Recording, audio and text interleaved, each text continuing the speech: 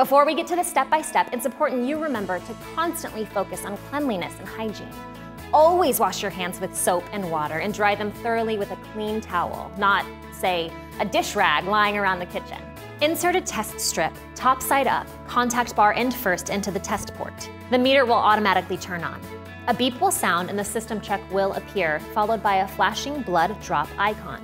Try not to touch the tip of the strip, it could alter the test results. Okay, you have your lancing device. Unscrew the top of the lancing device. Insert your lancet into the open cavity until you hear a click. And see a red button on the side. Twist off the cap from the lancet and save it for later disposal. Screw the top back and turn the dial to the desired depth. Press the trigger button when you're ready to obtain a blood sample. After you prick, you want to give a gentle massage to the area, just to coax the blood out. Don't squeeze too hard because other fluids can emerge and corrupt the blood sample.